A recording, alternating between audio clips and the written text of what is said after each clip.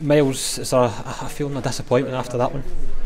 Well, obviously we're disappointed. You know, we didn't get the result that we planned to get, but you know, we did our best. We intended to play the football that we normally play throughout the back, and do our best really. But at the end of the day, we didn't get the result, so we're all disappointed. You've come here and you've more than matched a good championship team. That the boys must take a good deal of confidence from that.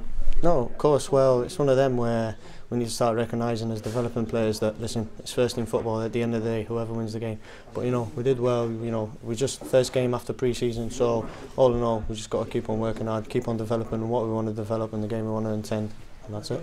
How have you found it? Obviously, you did a great experience with the first team last season. You're back with the 20s to start this season. Is it all a case for you of trying to re-impress the manager and get back in that first team? Well, of course, you know, that's all our aim in the 20 squad. But to me, it's just I've just got to keep on working hard, try and impress the manager, and at the end of the day, it's his choice. So all I can do is work hard and do my bit.